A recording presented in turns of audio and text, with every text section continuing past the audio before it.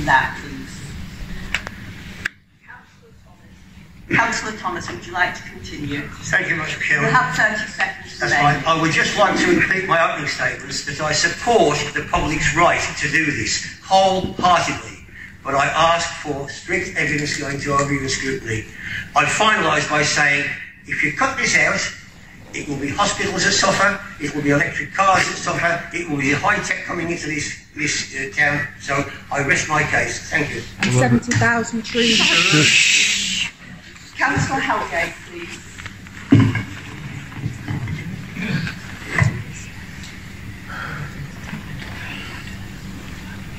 Thank you very much, Madam Mayor.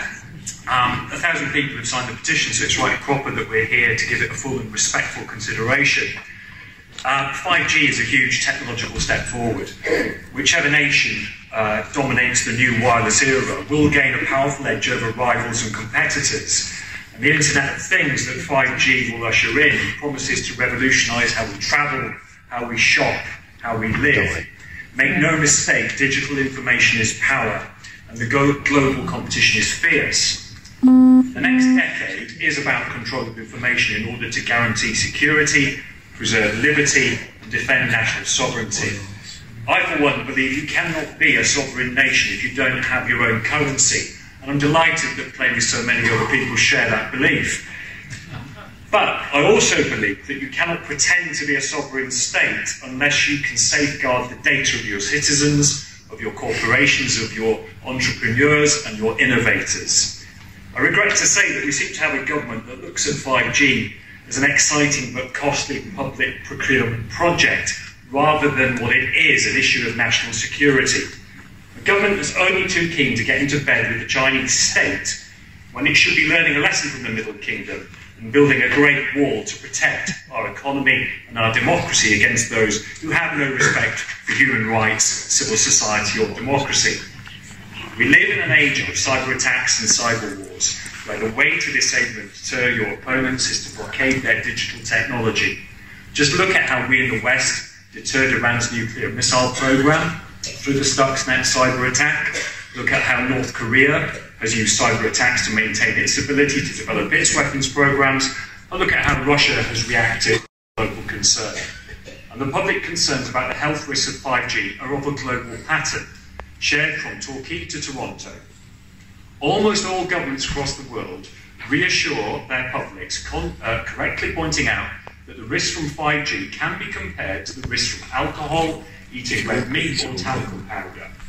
None of these things are clinically safe, nor is travelling by car, using public transport or sitting in an armchair. If we look for proven safety, we look not for an absolute assurance that no one will ever get hurt at any time ever, but for a scientifically tested and empirically evidenced level of risk. No one can prove to you that 5G is safe to all people at all times and in all scenarios, because no one can prove the same for telephone lines, the main supply, or even the water supply grid. So where does this phenomenon of global concern come from? Well, one government is taking these concerns seriously, and it's using its global network of influencers and informers to spread the message widely. Our friends at Russia Today call 5G a dangerous experiment on humanity, and Russia is linking 5G signals to brain cancer, infertility, autism, heart tumours and Alzheimer's. All these claims lack scientific support, but somehow this fear continues to spread. Russia's aim is to tie the West in knots over 5G, provoking the natural public concern over any major new technology into a cause for division and distrust, so that the rollout of 5G is stalled and the economic advantages of 5G in advanced societies are curtailed until Russia can play catch-up. Russia Today ran 7 programs in 2019 on the health risks of 5G, claiming that it would expose children to cancer, increase learning difficulties, and even cause nosebleeds. 1 million RT videos are viewed each day on YouTube.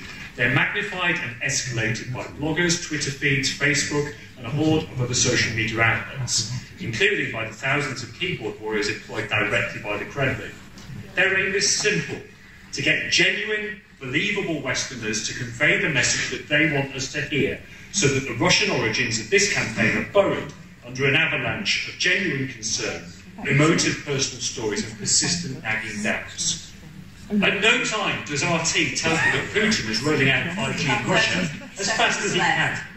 But every channel of the Russian state is ramping up concerns about 5G in the US, Britain and the rest of Europe. I want Council to stand firmly behind the defence of British values. I want to base our response on scientific evidence, transparency and due process. We need to counter the sensational with scientific and not give marginal views a megaphone to sow discord and doubt.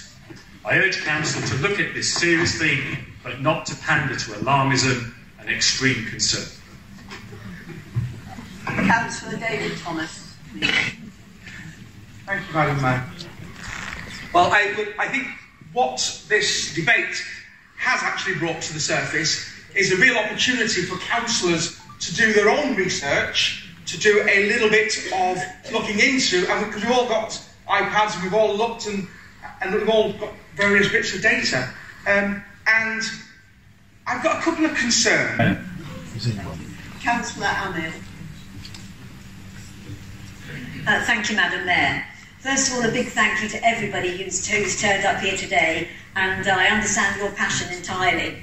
I also respect my fellow colleagues, and I completely understand the scientific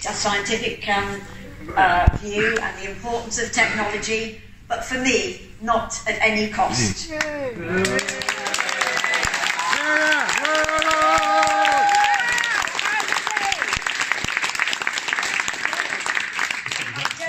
don't have the answer, but I feel this is the beginning of the journey. Thank you. Right, for me personally, and that's my personal opinion, I have enormous concerns myself, and I think our duty is to help and to keep the public safe.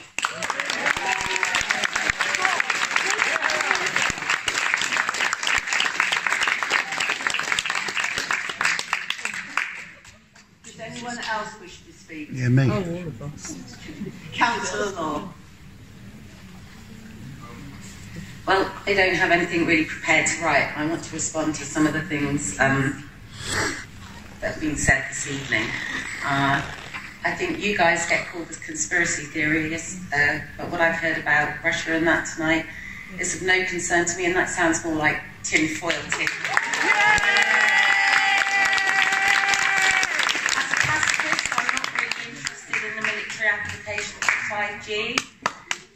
I can opt out of eating red meat, using talcum powder, and I don't drink alcohol. So, there's none of these arguments. These wash with me, to be honest. And I think people have been very selective here in the information they've put forward this evening. As always, there are two sides to every argument. Recently, 180 scientists and GPs, doctors of all kinds, wrote expressing their concerns, wrote to the EU expressing their concerns about 5G, which will lead to a massive increase in involuntary exposure. This is the point, and this is the difference between what's come before. This is involuntary. There's no escaping it. House to house, neighbour to neighbour. You cannot get away with it.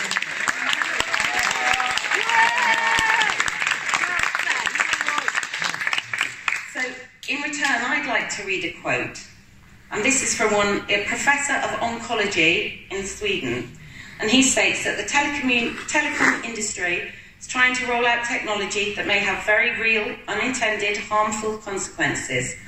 Scientific studies, both recently and over many years, have identified harmful effects on health when testing wireless products under realistic conditions. We are very concerned that the increase in radiation exposure by 5G leads to damage that cannot be reversed. So, I'm not going to talk about walking out the front of cars with red flags, Stevenson's rockets. I'm talking about here, today, now, and my children's future. So I have 4 children actually, but 3 who are interested in science, 1 who's not at all. And of those 3, the consensus is they're in their 20s, 2 are totally against 5G, and they see it as an invasion of their personal right to be able to switch their internet off. These are internet-addicted children, boys. But they have the right to turn that off. We are not going to be constantly exposed to it. So I think there's been a lot of talk about the commercial benefits, and that's a lot out there in what you've put forward, and that's a lot of the information that's very, very easy to come by at the press of a button if you do a Google search. However, what isn't being discussed is about the consequences for humans, animals and plants. And to ignore that is negligent. And for us as a council...